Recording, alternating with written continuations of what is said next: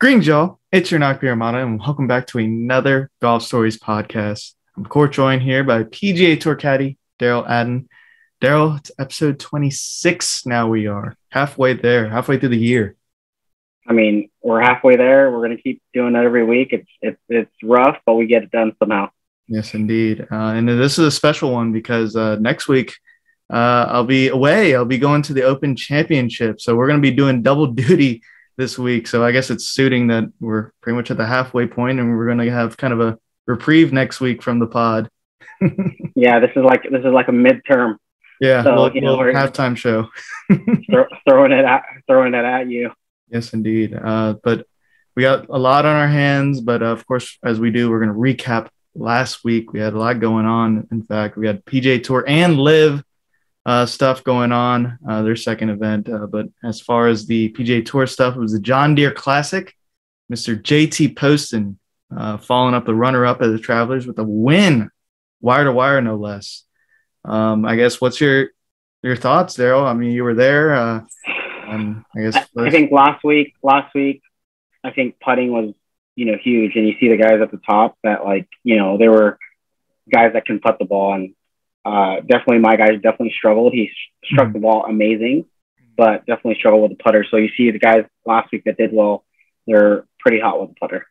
Yes, indeed. Yeah, I was about to ask, how did y'all do as far as... I mean, Thursday was pretty good when it came to ball striking, just couldn't really make any putts.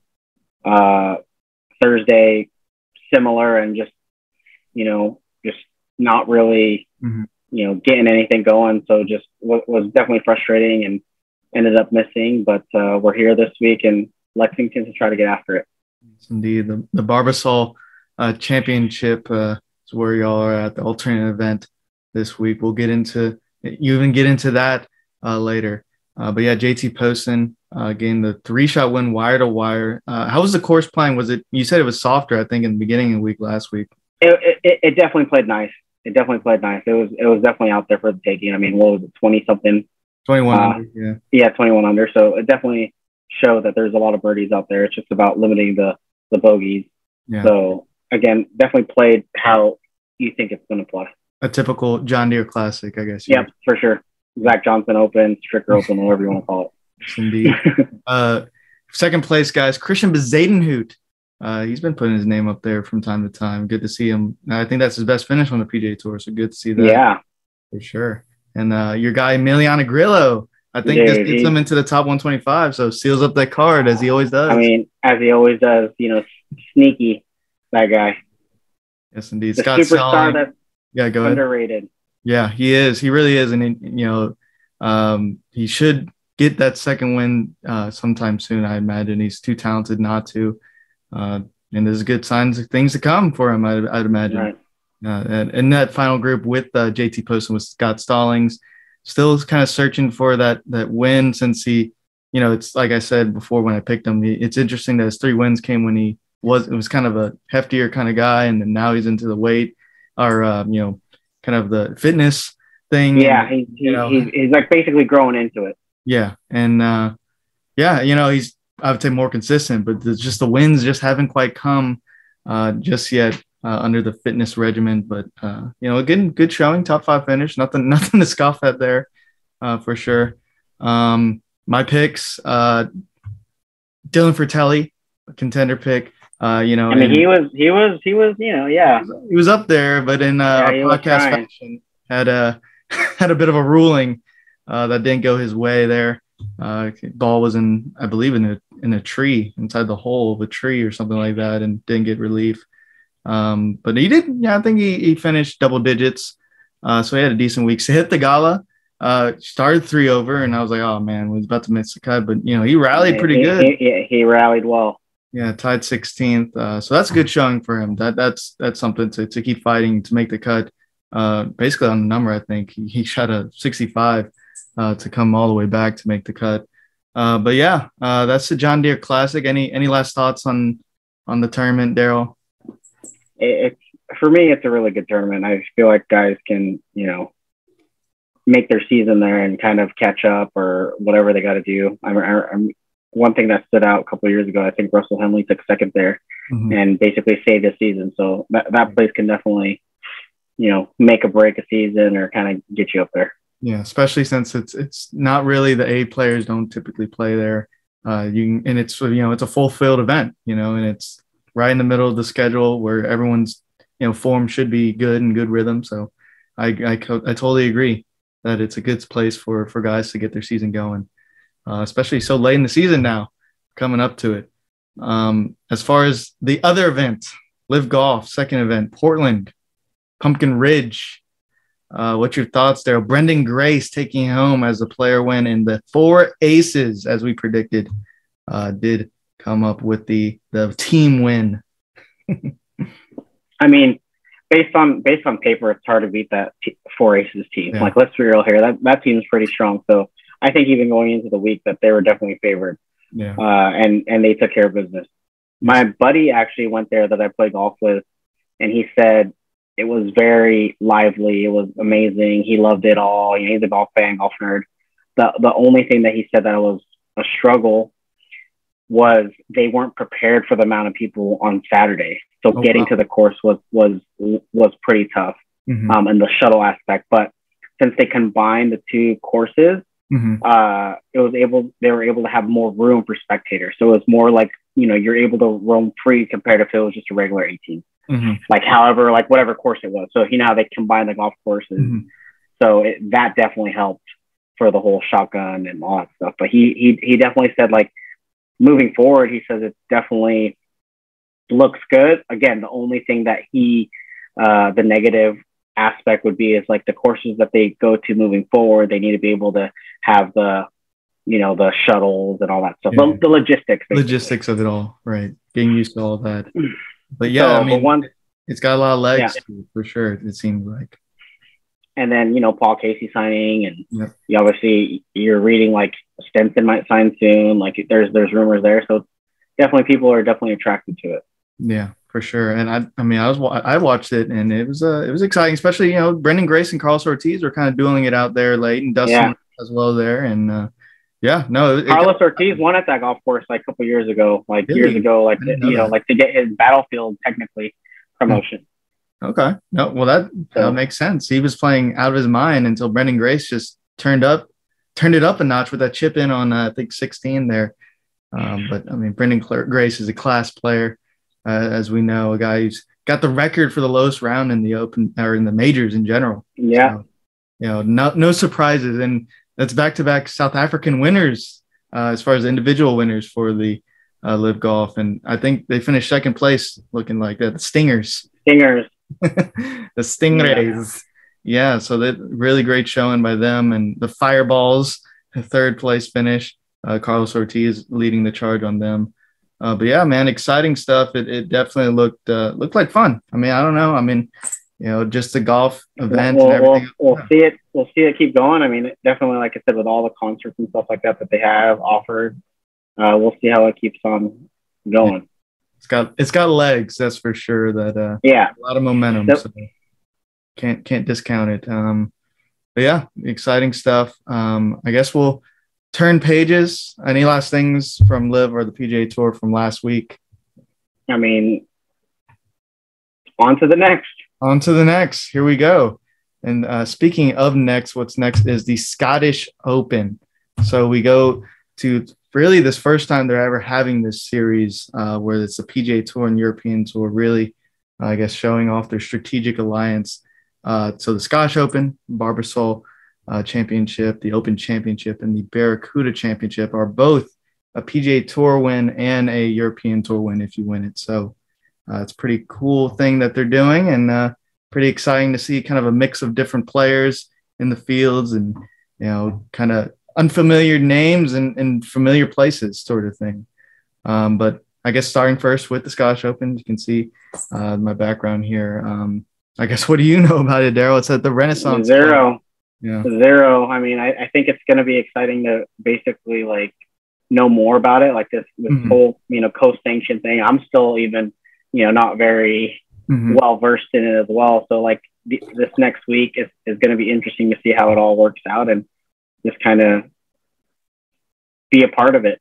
Yes, indeed. Yeah. The Renaissance Club is the club that's hosting it. I think this is like their fourth or fifth straight year they're doing it. For those at home don't know, it's 7,300 yards, so it's about standard length, I guess, for pros, you would say.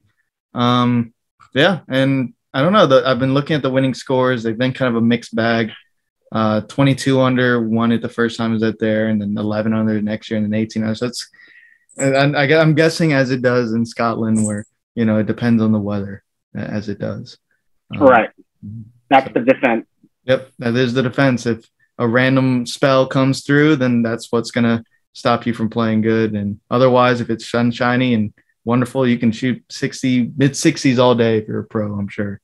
So, yeah, I don't have much experience watching the Scottish Open too much. I do know, like, Phil waking up for it is a tough part as well. Yeah, that is tough. I do remember Phil winning it back in 2013, right before his Open Championship win, and it says Ricky won here in 2015. So there's a couple big name guys that, I mean, Justin Rose won it in between them, 2014. So it's a pretty big time event, I'd say, for the European Tour, and it is, and it also gives you a transition for the Open. People acclimate with the time and stuff like that. Exactly, perfect little transition event to kind of get you acclimated if you're playing the Open Championship.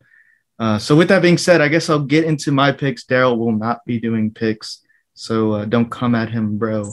Please. Not yet. Not yet. Maybe another week when he's not on caddy duties.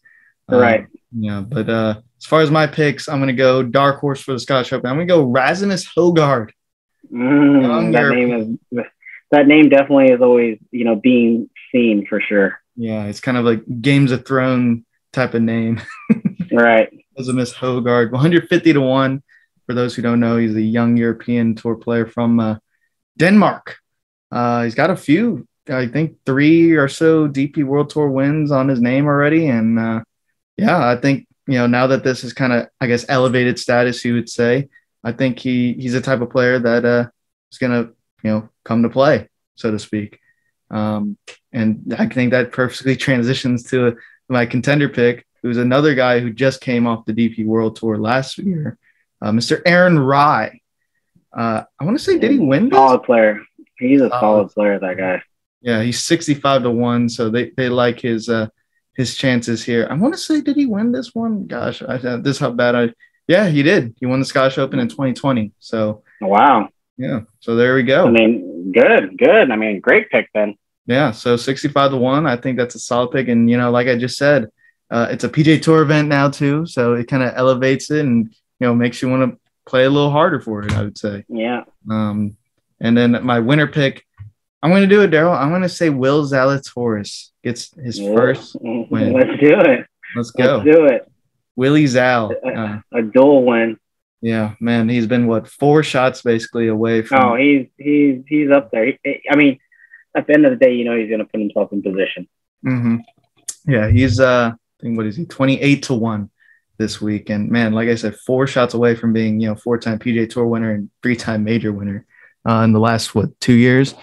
So we know he's capable of big time things. Just needs to kind of crack open that W and take the lid off. I mean, I think his only professional win is Corn Ferry Tour back in 2020. So we know he's capable. Just get it done, and we'll see. I'm excited, just like you, to kind of figure out more about the Scottish Open. Yeah, I think we'll go ahead and flip pages again, unless you have any last things on the Scottish Open. I'm actually excited to, like I said, it's duel, and we'll kind of see how it goes. So definitely exciting. Yeah, it's something different. So that's definitely nice to see. So I'll flip pages to an even bigger event, a major championship, the place I'm going to. I know. You're going to have a lot of fun. Open. I'm sure you're going to have a lot of fun. Yeah. I'm going to be one of these spectators, hopefully. I don't know if I'll be in the stands, but it's come so fast, because it's like, we were talking about it just, a couple of months ago, and all of a sudden it's here now. So it's definitely exciting. Next week. Yep. Can't wait. Going to go Wednesday and Thursday. So I'll try to bring one of my Knox shirts or something. So if any of you listeners are there, please feel free to say hello. Yeah, for sure. Yeah. So Yeah, it's the 150th Open. It's a big deal. It's at St. Andrews, the home of golf. I think most golf fans would know the story. Shoot, this is where golf was invented, man. And, so much history throughout with the Open Championship. Of course, last time it was here, Jack Johnson won. Louis season before, and then Tiger and John Daly, Jack Nicklaus, Nick Faldo, all those legendary names, so to speak. And Derell, any thoughts on the Open Championship? It's a major, so the last major, Corey's last shot. I mean, at the end of the day, you're excited to see like what Tiger, what the form he's coming in, and just again, if there's one that he might be able to get done, it could be this one, but we'll see. Yeah, it's definitely flatter than the other courses played this year. Right. The biggest thing is weather. He played today at the JP McManus Pro-Am, and it was a little rusty, but it's good to see him. He did have some good swings too, but it's good to actually, those are good reps, whether he likes it or not. They're reps in front of camera, in front of people, so maybe shake the rust off there and get the good stuff out on the Open Championship. Any memories from St. Andrews as far as like watching like 2010, 2015? Not too much, because I mean, at that time I'm not waking up early enough. That's definitely the problem on my end. I think at the end of the day, this one is the one that for me is the least watched, just because of the waking up factor. I got you. So out of the three, out of the four, but yeah. Yes, indeed. Anything stand out to you? Like, I mean, I know you're going there, so I would just say, what are you looking forward? On the contrary, is that because of Tiger. I mean, Tiger's literally probably the only athlete I would do that for. But like waking up at 4 a.m. just to watch Tiger in the Open Championship, not just at St. Andrews, but in the Open Championship. Right. And that I have a lot of fond memories of. Whether or not he played good or not. His last win at the Open Championship was 2006. So it's been a while, but he certainly contended in a good bit of them since then. But yeah, I mean, just the style of golf, it's links golf. So I guess that's something we haven't touched on. It's totally different from what we're seeing on the PGA Tour. You can play 6-iron, you can play lob wedge. I think what was interesting, Colin Morikawa last year, who is the defending champ, said that, he just played his regular game. He didn't overthink it. And that got it done. So I guess it's just to each their own. I'd personally, I've never played too much links golf, like to this truest form. But I know for a fact, I love being creative around the green. So I think that's always interesting to watch, and, seeing it up close and personal will be really cool to watch for me. But yeah. I think we'll be looking forward to your report back. Yeah. Well, that's when we'll be coming back a week after. I'll share stories of my experience. Perfect. But as far as my picks, I'm gonna go ahead and do it. I'm gonna go ahead dark horse, the guy who just won. Let's go, Brandon Grace, 100-1. We just talking about class player. Lowest score in a championship, in a major championship.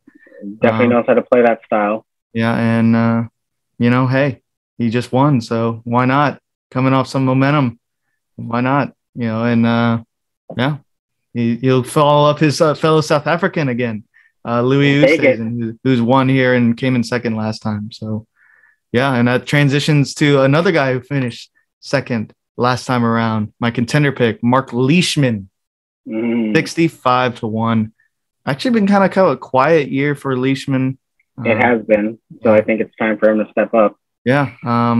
Like I said, came second here. I know he can chip the hell out of the ball. I've seen him at the Zurich, and obviously, like I said, contended in the Opens before. And just a solid player, a guy who's really all he's missing is a major. So I think this is time for him to have a good time again at the Open Championship. And as far as my winner pick, it was tough. There's a lot of good names, and I just don't know. I don't know the weather, so we're like 2 weeks away. Right. But a guy that's been kind of low key. I mean, he's got 2 wins this season, but it's been kind of low key, I guess. Xander Schauffele. 22-1. Everyone's been kind of, needling him for not winning, and then he gets the wins, and he's been people haven't really been hyping him up, I feel like, since then. Right. So I don't know. He's, again, another player that's it's time for him to get a major, and it's time, that's really all he's missing. Olympic champion, WGC winner, Tour Championship winner. So it's time for him to get his major. But yeah, those are my picks. He's 22-1, by the way. Rory is the favorite. I was actually tempted to go with Rory. I know you would like that, Derell. I would love that. I definitely would love that. I was very tempted because it feels like he's been due. And I'll just give him a shout because you know what? Yeah, he probably is due. And yeah, honorable mention. But yeah, those are my picks for the Open Championship. Yeah, excited, and I will give you all the report back. I guess we'll turn pages once more. We'll go back to this week's tournament, the alternate event. It's also a European Tour event. The Barbasol, Barbasol Championship. Daryl's there. He's there with Grayson Murray. Yeah, who actually won this event back in 2018, I believe. 17, excuse me. Was it a different golf course? Yeah, they played in Alabama, I believe, for those first 3 years. So now in Kentucky. What can you tell us about where are they playing at this week in Kentucky? The Keenan Trace Golf Club. Yeah, it's right now. I mean, this week is first off always the hottest week of the year, and I think it's going to still repeat and win that award. And there's always 50% chance of lightning and rain. So definitely got to prep up for that Thursday through Saturday. It's looking like it. So it is what it is. At the end of the day, somebody's got to win. So you just got to keep plugging away at it. Yes, indeed. Yeah, it's that's gonna be tough. It's especially I know the South has got to be anywhere in the South. It's humid as hell, and we're already with the heat. Yeah, it's definitely hot here. It made last week look amazing. Yeah, they're like, I'll be praying for you. Hopefully, good. I'm looking forward to another good week from y'all. It's 7,300 yards. I guess what would you categorize this course as? You think Bomber's Paradise or Ball Striker's Paradise, or solid? I think it plays pretty soft, so you're gonna have to make a lot of birdies. Guys are gonna hit a lot of fairways, so a lot of chances. I think in the 20 unders. So it's that type of golf course, though. You just gotta kind of get after it. Gotcha. Yeah, I'm looking at it now. Since they moved to Kentucky, it's been all in the 20 unders as far as the score. So, yeah, looking for a lot of birdies. Like you said, it's going to be soft and rainy. I'll just make one pick. It's just keep us moving along, since it also is just an alternative event. We'll go ahead and make just one single pick. No contenders, no dark horse. So who I'm predicting to win, it was tough to choose. A lot of decent names in the field. I'm going to say James Hahn. He's definitely trending. Mm-hmm. He's got a couple top 10s as of recent, and top 5 here last year. So there's something in the water, maybe. Who knows? Yeah.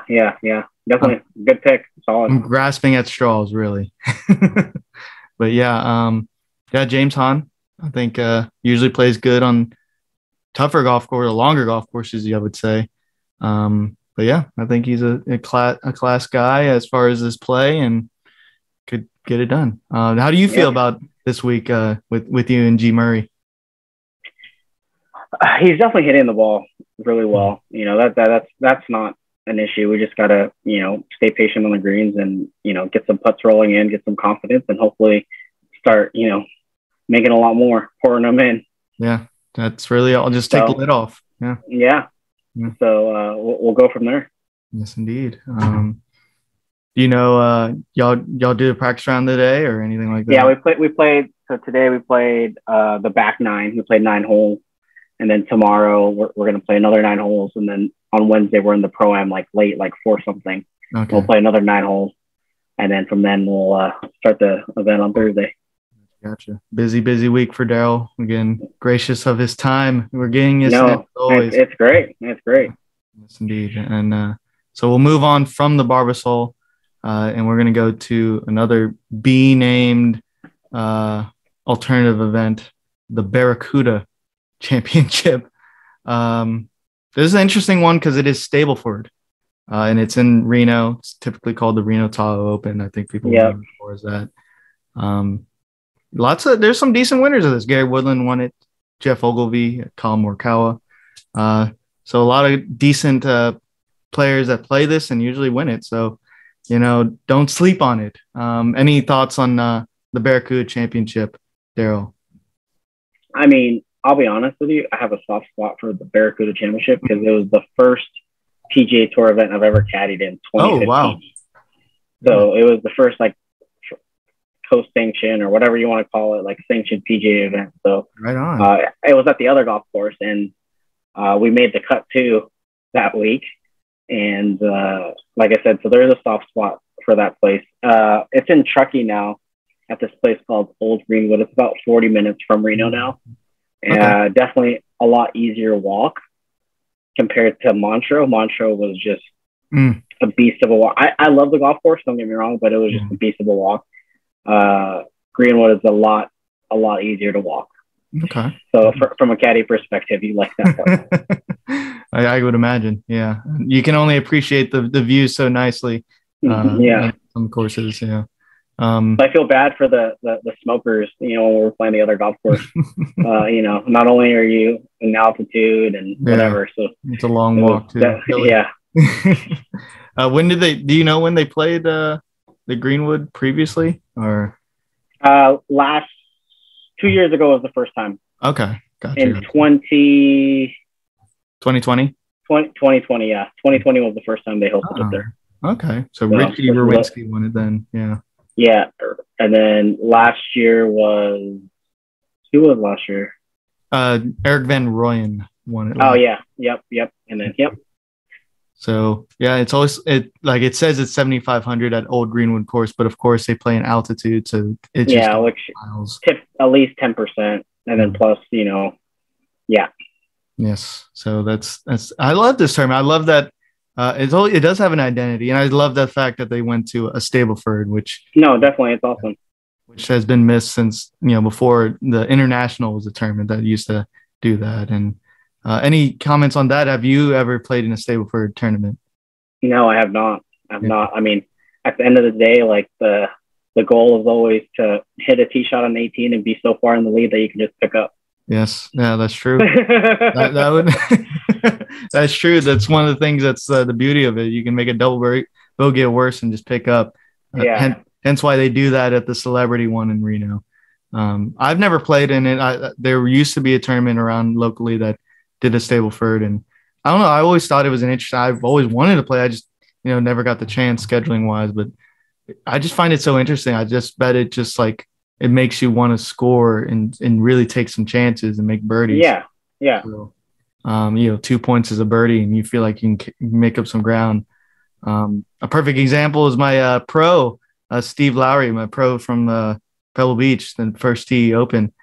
He came in second to Rich Beam way back when in the International, and I believe he went. He had a hole out in the back nine and a double eagle, and then had a putt for the win. It was a 1 point deficit, like a 20-footer, and just missed it. But I just recall it because, obviously when you make a hole out and a double eagle all in one back nine, no less. And I just remember Rich Beam being so nervous. Nail biter for sure. But yeah, really interesting event. I actually had Scott Piercy as my pick for the winner, but now to think about it, I don't see Sahith Theegala in any of the fields. So I feel like he's probably going to play in this one. And if he doesn't, obviously get in the Open Championship, which I don't see him in the field. I think I'm going to go with Sahith again. Colin Morikawa won here in 2019 and got the monkey off his back, so to speak. I feel like this get it started. Yeah, so I feel like this is a good place to get the career going, get the W's rolling in. So I'm going to audible. I have Scott Piercy, who actually has a third place finish here last year, and he's won this event technically before it was a Stableford. But I'm going to go with Sahith again. We're just going to keep going and until it happens. Love it. Let's get it. Let's try and get one in. Come on, Steve. Make us proud, man. You've been playing too good not to get one. So yeah, we're gonna break the bed. You know, it'd be so crazy if I just hit on all 4 of these events. It was the first time we do something like this. But yeah, that is the Barracuda Championship, same week as the Open, when I'll be gone. Any last things from these events? I know you just said that the Barracuda was your first event ever, but Open Championship, Barbasol, Scottish Open, yada, yada. It's going to be, I mean, for everybody, it's going to be a busy, couple of weeks. Mm-hmm. So I think it's just going to be exciting to always have something to like look up and look forward to. Yeah. So I think that's the nice part about these next couple of weeks. Yes, indeed. So even for me, like you can get off the golf course and you can look not only what we're doing, but somebody else, the other tournament. And so it's going to be a busy, tough, but it's also good. Yeah. It's nice to have something consistently going on. I actually, I just read for the Scottish Open that Ian Poulter and a couple other LIV guys are going to get to play. I think it's just a temporary stay. They were granted a stay by a judge, so they're okay. Yeah, so they're actually going to get to play. So that's kind of an interesting thing. Yeah, that's definitely some juicy stuff there. Yeah. So I was kind of telling my brother is I think really what it's going to come to head is when players really want to play an event, and a tournament director is like, yeah, I'd like you to play an event, and then was the PGA Tour going to ban them or whatever? Right. From coming in. I mean, it's still early, so we're going to see a lot of stuff moving forward, and we'll kind of see how it goes. Yeah, I'd say that's a pretty big precedent. I think that's just a temporary thing that's allowing them to play, but yeah, still pretty big nonetheless. So yeah, that's an interesting thing. Yeah, these are all tournaments that I'll be keeping up with, of course, and like I said, the Open Championship's a major. I'm going to be there, and I don't know.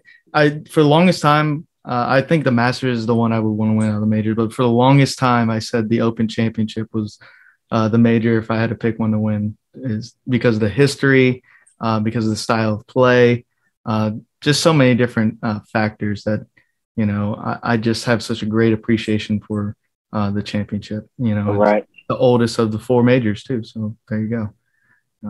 But yeah, I think that's it, Derell. I think we did it. We got through it all. We took care of business. Yeah, in record time. I think we got it in pretty much the regular time we normally do it. So yes, indeed. Love it. Yeah. But yeah, folks, you know what to do below. Let us know. We got 4 events. We just talked about who's going to be the winner. I don't know if y'all can hear. There's some fireworks going on. Hope y'all had a good, safe 4th of July going on with the barbecue or ice cream, whatever you got going. Be safe, and I guess God bless America on that. But yeah, agreed. Like, subscribe, comment below. Your words mean something to us.